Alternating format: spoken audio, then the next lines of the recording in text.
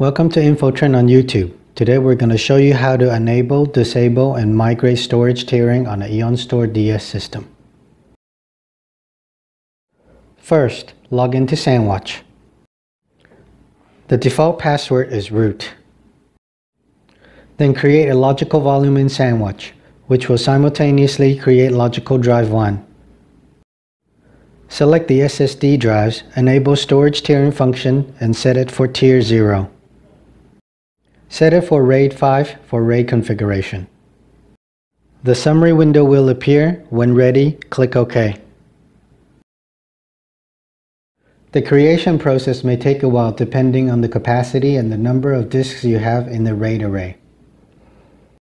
When done, you'll see Logical Volume 1 and Logical Drive 1 belonging to Tier 0. Now select the SAS drives to create Logical Volume 2, set it for Tier 1, the RAID configuration is also RAID 5. Click Next and a summary window will appear. When ready, click OK, and again this may take a while depending on the capacity and the number of disks you have in the RAID array. When done, you'll see Logical Volume 2 and Logical Drive 2 belonging to Tier 1.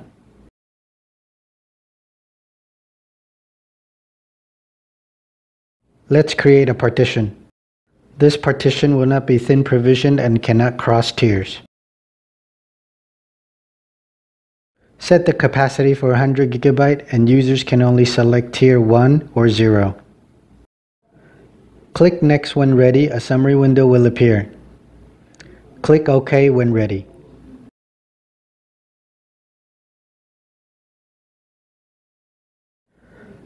Now let's create another partition and it will be thin provisioned and it can cross the 2 tiers.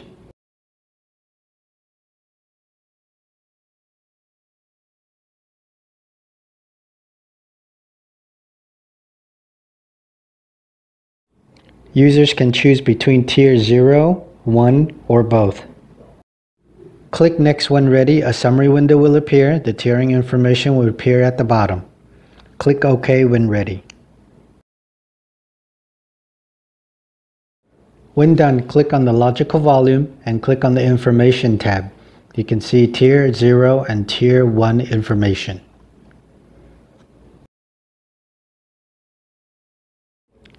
Users can migrate the tiers by clicking on the Tier Migration tab. SandWatch allows users to manually migrate the tiers with priority settings at high, normal, and low. Priority settings affects the overall performance of the RAID system, with low having minimum effect and high having the most effect on system resources. Users can also manually schedule a date and time for tier migration to occur.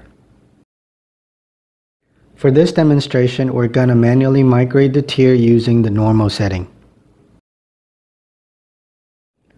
When ready, click OK to begin and complete the migration process. Finally, I'm going to show you how to disable the tiers while they're online. First, let's disable the tiering function. A warning window will appear. Click Yes to continue. A confirmation window will appear when tiering has been disabled. Click on the Tiering Information tab and you can see that there's no tiering information. To re-enable tiering, simply click on the Enable Tiering tab. Remember that there were 2 logical drives created and 2 tier levels created. Now users can choose between Tier 0 and 1. Click OK when ready. When enabled, a confirmation window will appear.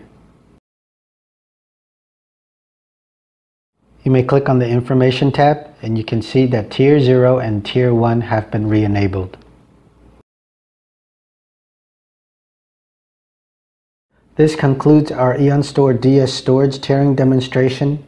Thank you for watching.